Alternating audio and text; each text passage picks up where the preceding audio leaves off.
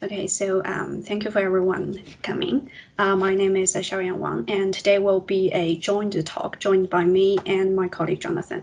So the idea is to use both of our expertise to cover different areas or different topics in deep learning. Okay, so hi, I'm Jonathan, and so within this presentation, we are going to be talking about a range of topics. We will first begin with a brief overview of machine learning, and then we'll move on to general deep learning. And from here, we will then dive into our advanced topics that we have picked out. These are things that Xiaoyang and I are personally interested in. So this is going to be by no means an exhaustive list. There are many other areas that are super interesting. But we are going to talk about cooperative multi-agent reinforcement learning. Then we will move on to Xiaoyang's material, where she will talk about self-supervised learning, firstly, and then move on to graph neural networks. Due to our limited time and the amount of material which is in these areas, we shall focus on intuitions and shall give references to relevant literature throughout. So, firstly, I thought I'd begin by defining machine learning as a stepping stone to engaging in topics in deep learning. So, machine learning is concerned loosely with equipping machines with the capability to learn from data. In contrast to rule-based systems, where explicitly defined program behaviors, machine learning affords greater flexibility and allows imported features and patterns to be distilled directly from data. This is an important skill, as with some problems, it can be difficult to explicitly identify a set of rules that would be comprehensive and deal with all edge cases. For a more comprehensive definition of machine learning, I quite like this definition from Professor Tom Mitchell.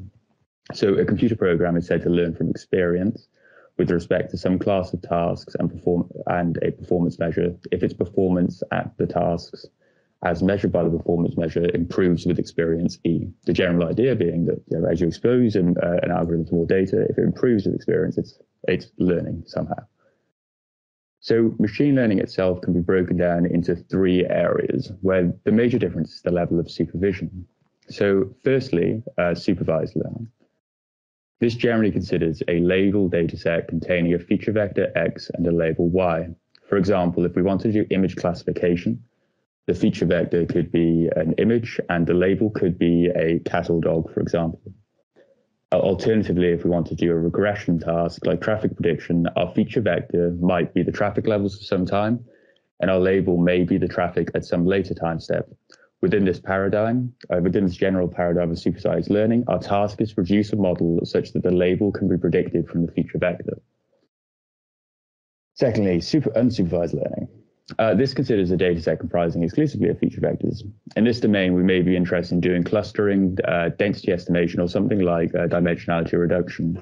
Within dimensionality reduction, for example, we are interested in reducing the dimension of the data while still preserving as much information as possible. This can be useful when we want to produce visualizations, for example. And finally, we move on to reinforcement learning. So reinforcement learning is generally concerned with sequential decision-making tasks. For example, in things like games, like chess, like Atari, things like that. In this paradigm, we generally have access to a reward function, and our task is to find a strategy within the problem such that we can maximize our experience of this reward. If we were playing Mario, we would be interested in learning a strategy that maximizes the reward that we receive.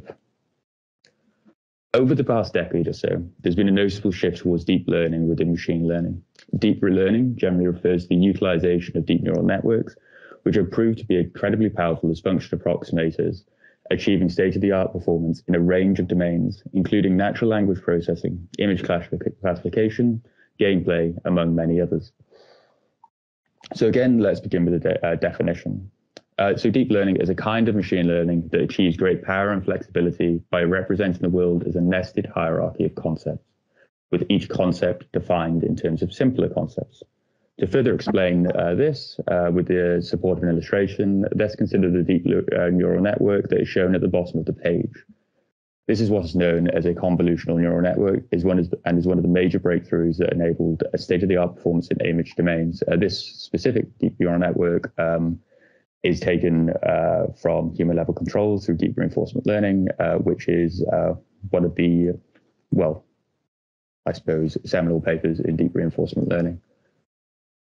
So, as I said, this is what's known as a convolutional neural network, and it is So as the network trains, in each layer, it will learn to identify features which are important. By a layer, I mean, will this be a layer, this be a layer, this be a layer, where each layer builds its representations in terms of the features that previous layers have learned. So in the first layer, we may learn to identify lines and edges. In the second layer, it'll be collections of edges, which may form shapes, and so on and so forth. And this is part of the reason that deep learning is quite powerful, because of the sort of ability to build up abstract ideas and concepts out of simpler concepts. So now we are going to move on to our first subtopic, that being cooperative multi-agent reinforcement learning. So in this domain, we are interested in getting groups of agents or robots to work together in order to accomplish some task. So before we jump into that, I thought I'd just give a brief overview of reinforcement learning in a little bit more detail than I gave previously. So as I previously stated, RL is a branch of machine learning that typically considers problems that require sequential decision-making within an unknown environment. Problems are usually modeled as what's known as a Markov decision process, a model of which is shown on the left. Just to talk you through this diagram, an agent observes a state, then selects an action, and then transitions to a new state and receives a reward. The goal of the agent is to find a mapping from states to actions such that the expected cumulative reward it receives is maximized. The agent begins with no understanding of the environment, and it is required to learn what actions are good and what are bad. And it does this through a trial and error-like process, within which it attempts to learn what information contained in the state may give some indication to what is the correct action to select. To give you a more concrete example of this, let's consider a humanoid robot that is trying to learn how to walk. It is presented with a reward that is proportional to the distance it travels. It begins with no understanding on how to correctly use its legs to walk. On its first attempt, it will try a number of random actions and will probably just flail around. Over many episodes and attempts, it is likely to eventually find behaviors that allow it to walk. It'll fall forward maybe, and it will learn that by falling forward, it can move forward, and then eventually by connecting together these behaviors, it'll eventually end up with a policy that look like walking. So if you haven't done so previously, I'd recommend looking at some of the policies that these agents learn on YouTube, as they are quite entertaining. Okay, so just as an example of some of the work that Xiaoyang and I have done in just general reinforcement learning. So this paper is one that we collaborated on, and is work concerned with RUDU resource assignment problem within a ORAN network, which we cast as a bin packing problem. We then apply a self-play reinforcement learning approach to it in a way that is similar to neural Monte Carlo tree search algorithm that was utilized in AlphaGo. Within the associated paper, we demonstrate improved performance over a range of baselines. We'd be happy to talk about the paper in more detail at another time, but we'll continue. So I thought I'd now move on to motivating why I think multi-agent reinforcement learning is important. So I think it's important as a large number of real-world applications will involve situations where autonomous agents may interact. A clear example of this is things like autonomous vehicles, where coordination between vehicles may be important for traffic management, for example. So naturally, we need to consider how to promote and enable cooperation between agents. And this is an important research challenge. Another example of some work that has come out of the NG-CDI consortium is some work that I did in collaboration with partners at Cambridge, where we looked at casting a network maintenance problem as a multi-agent reinforcement learning problem, where effectively we allow for decentralized decisions about maintenance actions in a communications network. So I now want to talk about some of the issues of collaborating in multi-agent reinforcement learning, especially when we're interested in potentially interacting with a large number of other agents. So let's just consider this task on the slide here. This is what's known as a referential game, and is a game which mandates the learning of a language between two agents. So in this setup, there's two agents, a speaker and a listener, both of which observe an image. In this case, the images are taken from the MDIS dataset, which, if you're not familiar with, is a dataset comprising of handwritten digits. So the speaker will observe an image, and it is tasked with finding a method to communicate the identity of that image to the listener. The listener then observes its own image and is tasked with performing some kind of numerical computation with both images, for example, something like addition. If it gets it right, the agents will receive a reward of 1, otherwise they'll receive a reward of 0. So in order for the agents to complete this task, they must come up with a mutually understood language which communicates the identity of the speaker's observation with high fidelity, and the listener needs to learn the operation that's required and to be able to identify its own digit. So an interesting experiment to consider in this paradigm is, so what happens if we train two pairs of speakers and listeners and change their partners? So speaker A is with listener B and speaker B is with listener A. So will their languages be compatible? In general, the answer is no. The reason being that the mapping from the speaker's observation to the message will be completely arbitrary, or just whatever convention they've agreed on. Just to give a more human example of this, if Xiaoyang and I decided that we were going to call cats dogs and dogs cats, there is nothing stopping us from doing that. We would be very confused, but it's completely plausible, and it would be an efficient way for us to communicate information between us. This is generally why this can be an issue. These are sometimes referred to as idiosyncratic conventions, which are just highly specialized conventions that occur that arise between two agents. So the general idea is this general idea is something that we considered in the paper shown on the right. In this paper, we consider interactions between pair of established speakers of languages and listeners, and observe that a phenomenon called catastrophic forgetting can occur when you change these partners. Effectively, when I learn to adapt to a new agent, that represents a data distribution shift, and then I can forget my previously established language. So we just, in this paper, we propose a simple methodology to overcome this, and I'd welcome you to have a look at this paper if you find that interesting. Okay, so what I mentioned on the previous slide is an example of a situation where highly specialized conventions can arise between agents. These conventions can be problematic as they make it hard to generalize to new partners. An area that deals with this general challenge is zero-shot coordination, where this is defined as follows. So it considers situations where agents are placed in cooperative situations with novel partners and must quickly coordinate.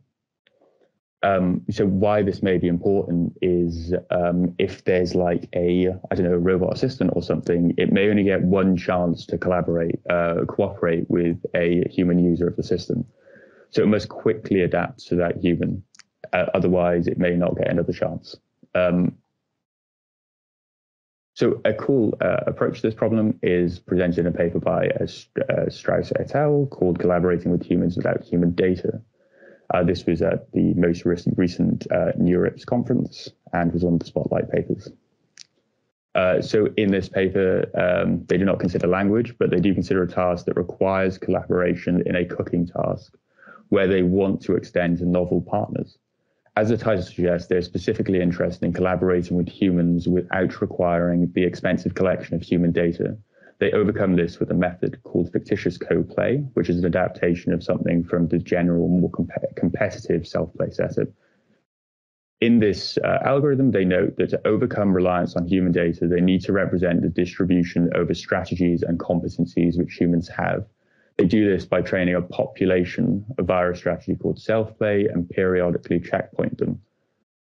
This achieves this distribution over strategies and competencies, which we're interested in if we want to collaborate with humans. As we mentioned earlier in the language example, the these agents, this training comes up with highly specialized conventions, but they tend to exploit this for this distribution. So within their experimentation, they demonstrate that this methodology cooperates well with human players, which is really cool, and a demonstration of progress on a key objective within AI, which is to be able to collaborate in a zero-shot setting with humans or other entities.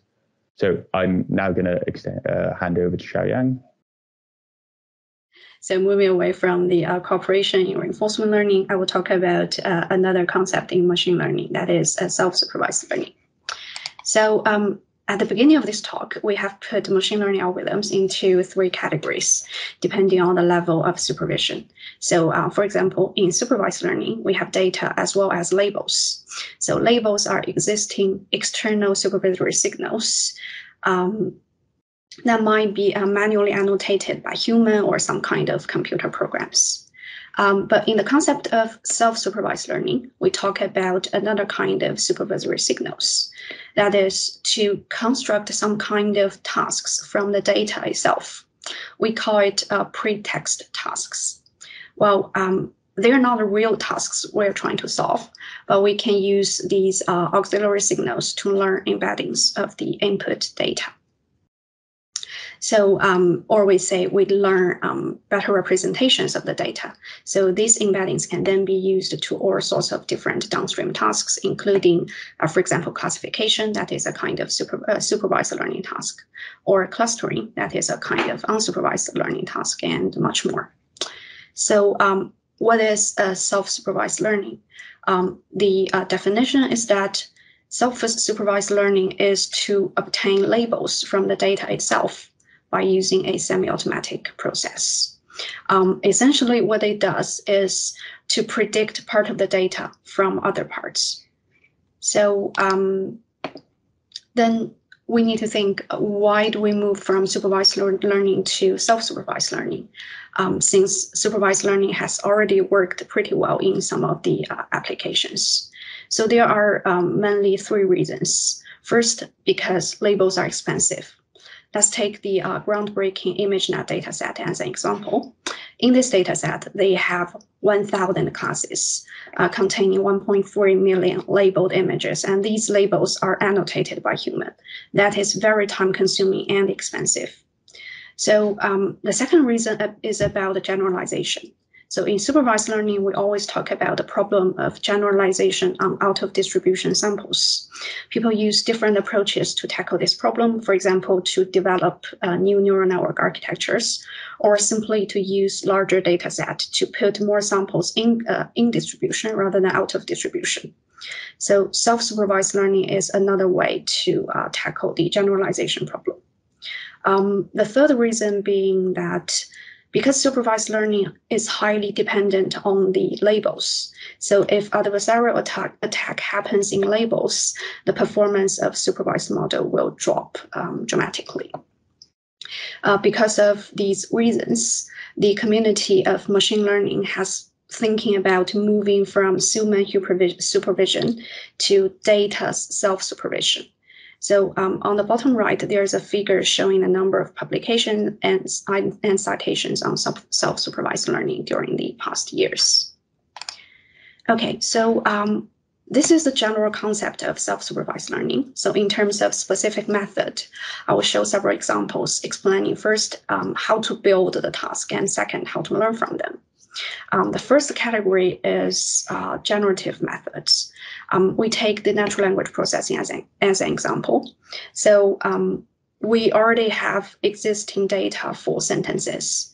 So what we do here is to, for example, for a given input sentence, we simply mask out some of the words, and we learn a neural network to predict what is missing in there, because we already know what is a word we have masked out. So this can be trained in a supervised way, but do not require external signal. So here in the generative method, the task would be reconstruct part of the input from the corrupted input. This model is called BERT, and it's a very common model in natural language processing. It has already been deployed to some of the online translation systems. Another category is contrastive methods. So here, the task is slightly different. The task is to maximize agreement between differently augmented views of the same data. For example, we're given an image, and we can do, for example, color jittering, edge enhancement, or some rotation on this image. But essentially, they're the same image. So we should be able to find a representation that has maximum agreement between the different views of the same image. And at the same time, we can minimize the agreement between the augmentations of different images. That's why we call it contrastive method. So here's an example using contrastive self-supervised learning for wireless power control. So we consider a wireless network with n transmitter receiver pairs here. Here, each transmitter intends to send a message to its corresponding receiver. Assume that a transmission occurs using the same time and frequency resource. That means simultaneously two transmissions will have interference. So in this case, we want to maximize the sum throughput by adjusting the power of the transmitters. And we train a neural network to do it. One of the traditional approaches using neural network to do this is to do it in a supervised manner. So starting from the input, which is the channel matrix, and the labels will be the power control vectors calculated by some other methods. So doing this in a supervised learning way will require first to calculate a lot of, to collect a lot of samples of channel matrix, and the power control vector, because we need a lot of them to build a data set. So a more efficient way proposed in this paper is to first apply contrastive self-supervised learning on the channel matrix, and then we can have an embedding. This embedding would be a better representation of the channel matrix. So by having that, we can achieve better performance with less labels. So the whole point is to learn a better representation, and given a small amount of labels, we can achieve better result. And we're also exploring the possibility of using self-supervised learning as a pre-training step for reinforcement learning. Okay, let's move on to another topic, that is a graph neural network, and that represents a different type of data. So graph structure is very common in a lot of real-world applications. For example, we have social network, we have communication network, that is essentially a graph, and we have molecules. The common features are they are all defined by nodes and connections between nodes. What we care about in a graph is the feature of nodes and the connection status. However, the current machine learning methods we use for images, videos, or languages cannot be directly applied to graphs because they have a different structure. So graph neural networks is a way to adapt existing machine learning methods directly to process non-Euclidean structured data. Here we mean graph. So mathematically, a graph can be seen as a tuple of vertices and edges. And what we are trying to do here is to learn a representation from the graph, which can capture the node features as well as the connection status of the graph. And then this embedding can be used for different other tasks. For example, we can do node classification like user classification in social networks, or we can do link prediction, that is edge level, or we can do molecular classification, that is graph level. So how do we actually do it? In graph neural networks, it presents a way to aggregate information from neighbor nodes. For example, in this graph, if we look at node A, it has 3 neighbors. So in the first layer, we collect information from the 3 neighborhood labels. And if we go one more step beyond that, for each of its neighbor nodes, it also has its own neighbors. So by this way, we can pass the message layer by layer. So at the end, we can have a better aggregation of the information. So in graph neural network, the way to aggregate information is first averaging the information from its neighbors, a simple average. And then we apply a neural network, which is weights and biases on top of that. That will give us trainable parameters. So this is just one structure. a more advanced version is called graph convolutional networks. In graph convolutional networks, it has a slightly different normalization method when we do the information average, and also it has a slightly different neural network architecture. But essentially, they're doing the same two steps. Okay, this is a use case, and this is work that is going on in our group. So we're trying to apply the graph structure to a O-RAN network because the network connection is essentially a graph structure. It's more natural to model it this way. And we're trying to develop reinforcement learning methods for the RUDU association task in this graph. So the idea is we want to model this structure as a graph, and we want to apply reinforcement learning on top of that to solve some of the applications. Another use case we're also considering is the handover management using graph reinforcement learning. Okay. Hi, so today we have talked about cooperative multi-agent reinforcement learning, self-supervised learning, and graph neural networks. I do hope you found that interesting, and will now welcome any questions.